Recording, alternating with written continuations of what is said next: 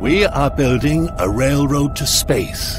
Let's take a journey into the future and explore how humanity will travel through the cosmos.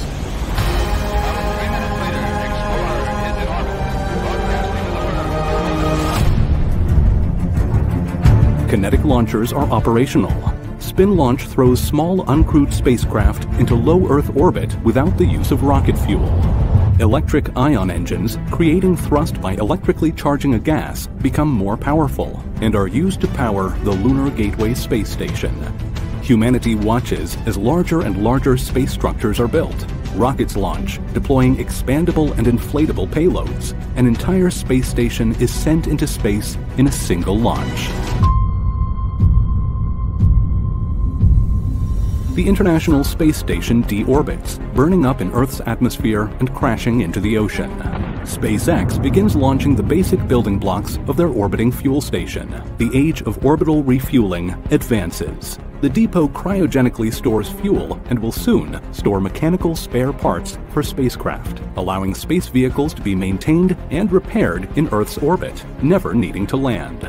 This starts dividing spacecraft into two types, those that are designed to launch and land on Earth, with added heat shields, fuel storage, air brakes, and parachutes, and those that are designed just for the vacuum of space. The building of SpaceX's fuel station also tests the working prototypes of the Starship Mark II, twice the diameter, with 4 times the amount of internal space than the first-generation Starship, large enough to be a space station itself. The Artemis moon base refuels a spacecraft. They are testing the first rocket fuel made on the moon. The first small-scaled nuclear fusion-powered spacecraft begins testing, producing energy without nuclear waste. Fuel is in the form of hydrogen isotopes. Hydrogen is present in the atmosphere of many planets and on asteroids. To create nuclear fusion, an environment like the center of the Sun is needed, with extremely high temperatures and pressure. It is the gravitational forces of the Sun that squeezes the hydrogen together in the center, creating nuclear fusion. On a spacecraft, the fuel is heated into a plasma, then squeezed, using either magnetic confinement in the form of large electromagnets, or by inertial confinement, using lasers and pistons to push and compress the fuel.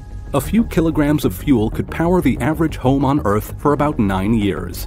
And for a spacecraft, fusion power will cut future travel times in half, while an advanced ultra-high energy fusion engine will propel a spacecraft to Mars and back in 45 to 75 days.